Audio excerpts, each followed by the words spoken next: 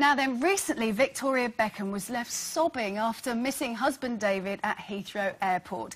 Security issues and flights from different terminals meant they weren't able to kiss each other goodbye as David flew off to LA and Victoria boarded her flight to Moscow.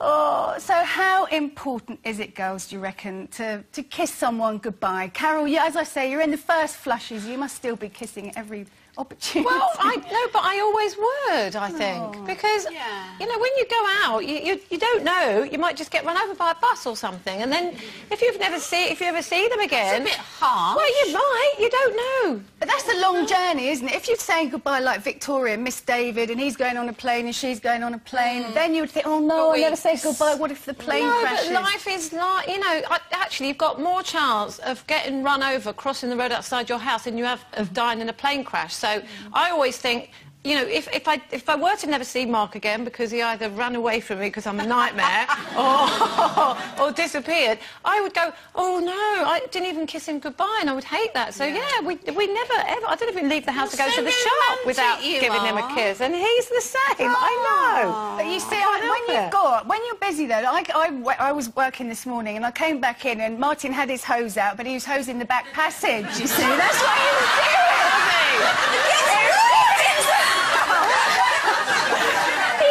Around the house, and I was busy, and I had to go, and I went and saw him and said, oh, that's brilliant you're doing that, otherwise I'd have to do it. And then I had to go out again, and I thought, I'm not kissing him while he's hosing his back passage, and I went. And also, you know, in the mornings, when you've got the children on the school run, and God bless him, you know, husbands take a back seat when you're sort of getting the children out the door, and I'm bustling them out, tumbling out the door, and I don't want to go back, I can't. But I do kiss him, he's lovely. I think it's very nice if you've got a man to hose your back passage. And I think it's very rare these days. Eh? Yes, because I very rarely think that men do that nowadays. Anyway. Sorry. Yes, what I was going to say was... Kiss goodbye. How important is it? Ollie, my little grandson, who's only 3, he snogs you, know, like it... and goes, I love you. Nana! And I go, Ollie, I love you so much. Don't go, Nana, I come with you. And, do you know, that is the most heart-rending goodbye you could ever have from anybody. Isn't it wonderful? It's gorgeous. Kissing hello or goodbye should last for, you know, even after 6 years, 7 years of marriage, I kissed him goodbye. No. I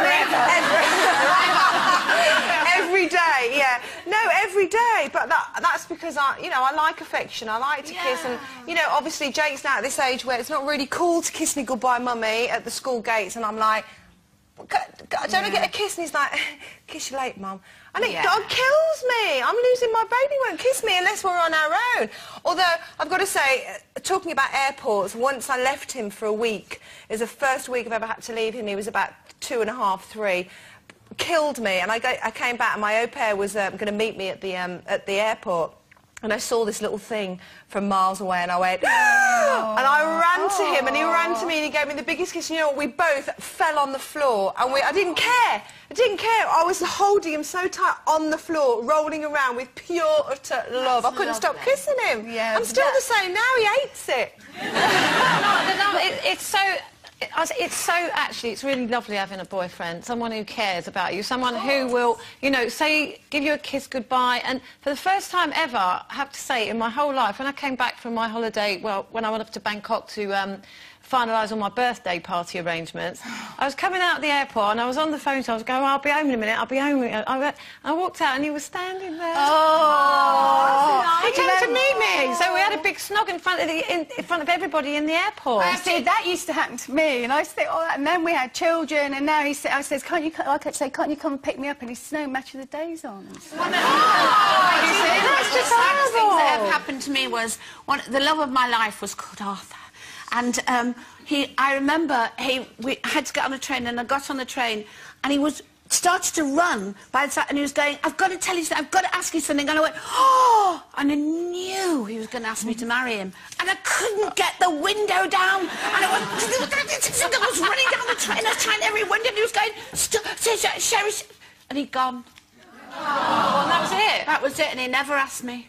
Did you see him again? No, because he died, didn't he? A few years later, I know it's sad, but the thing is, why I'm saying, isn't that sad? Because he was waving like that.